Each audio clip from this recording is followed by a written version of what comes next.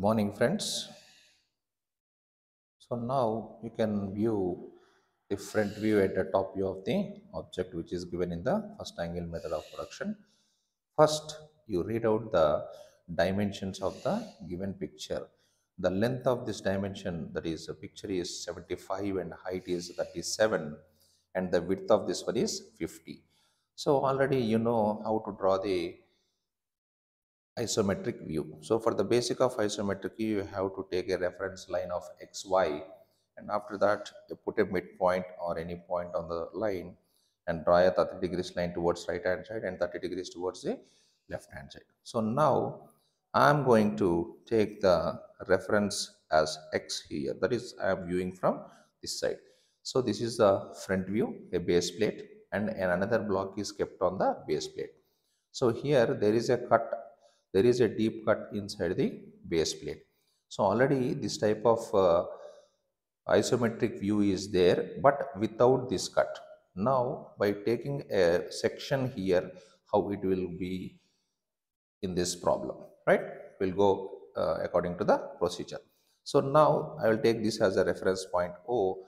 I'll start this one here. So what is this base plate length? This is about 25 and with a height of 12. So first I will take the reference height as 12 mm. So simply I'm going to take 12 mm line. Okay, and what is this length? This length is about 25.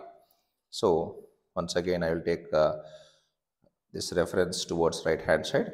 Length is about 25 mm. So I will draw two lines here perfectly immediately,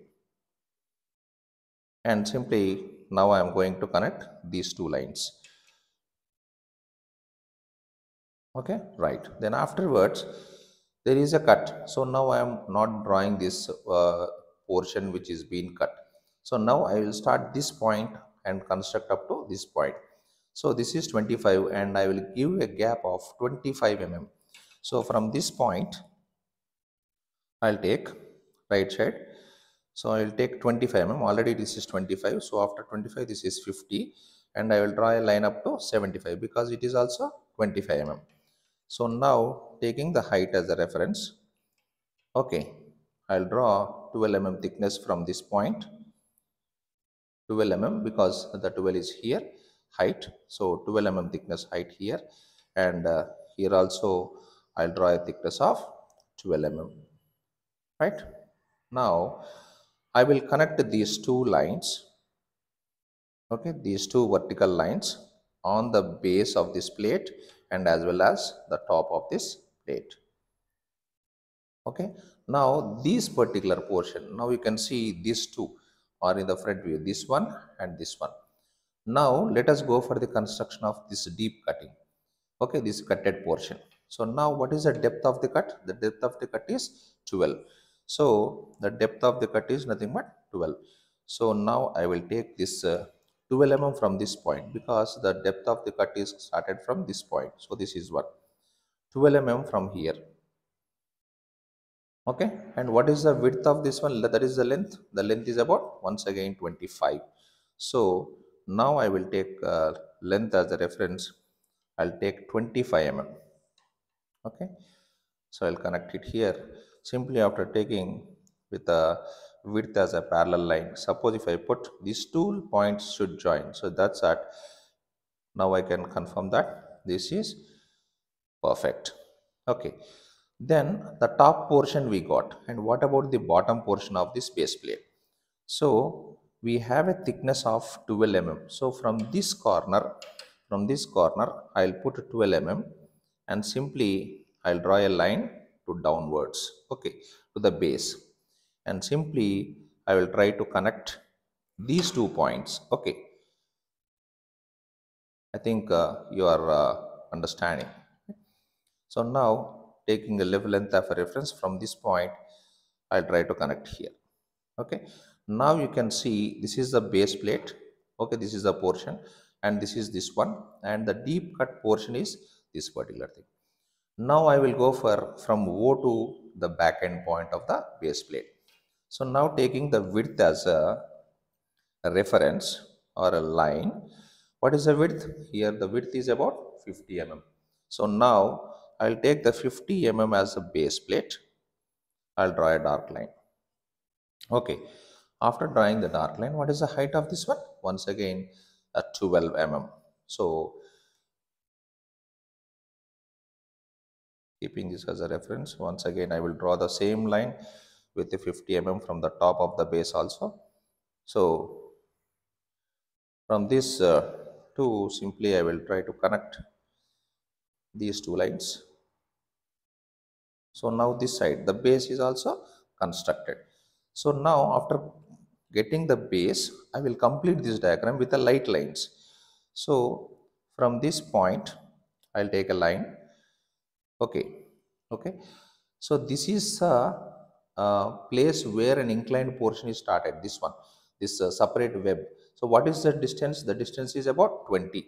So now simply I will draw a line of 20 mm here. Okay, I'm not drawing complete line. Okay, 20 mm from this point to this point.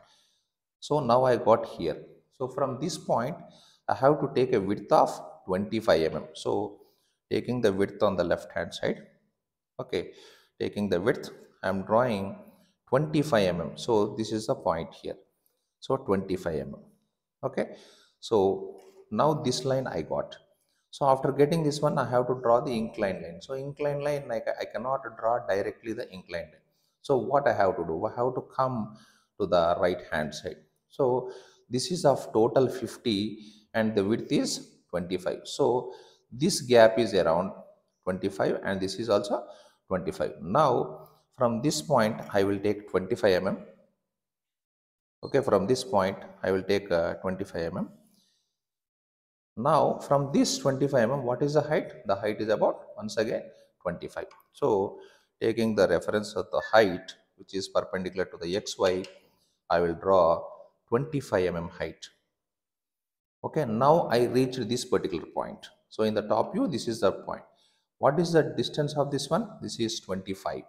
Okay, so now with the width of 25 mm, I'm going to draw a line here. So this is coinciding inside the picture. So don't worry, you will get understand. And next after that's one, from this point and this point, what is the width here? So the length is about 20 mm. So from this point to this point is 25 and from this point to this point is 20 mm and this point to this point is 20 mm. So with the length as a reference, I'll put the scale to the length and I will draw two parallel lines with the 20 mm as a distance. 20 mm from here and from here it is about, once again, 20 mm. Now with the width as a parallel line, now simply I will try to connect these two lines. Okay, after connecting these two lines, what I have to do? So now I have created this one, you can see the top view. Okay, this one. So now I have to join these two lines. Okay, so from this point to this point and this point to this point, simply with the help of a scale you can directly join, not putting any parallel lines or perpendicular. Simply you can join these 2 points with the help of a normal scale also.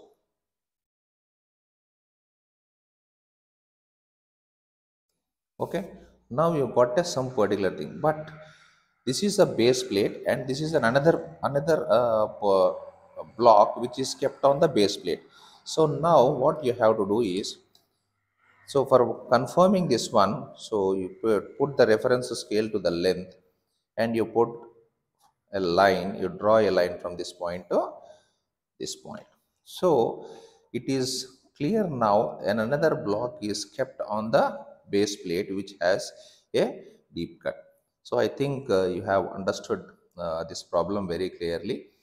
In the previous problem we doesn't have this section, and this problem we had a section.